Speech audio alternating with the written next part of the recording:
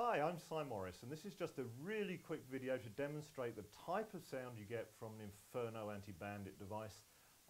If you want a more detailed video, go to compoundsecurity.co.uk and click on sonic barriers.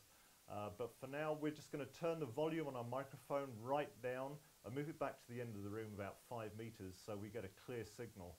You're not going to appreciate the volume of the device so much because that will depend on your speakers and what you're playing it back through. We just want to demonstrate that the sound from the Inferno is designed to incapacitate, whereas majority of other sounders on the market are just designed to catch people's attention. So here we go. I'm going to set off a Honeywell Reason 8 bell unit rated at 115 dB, then a Master Blaster at 127, and then the Inferno.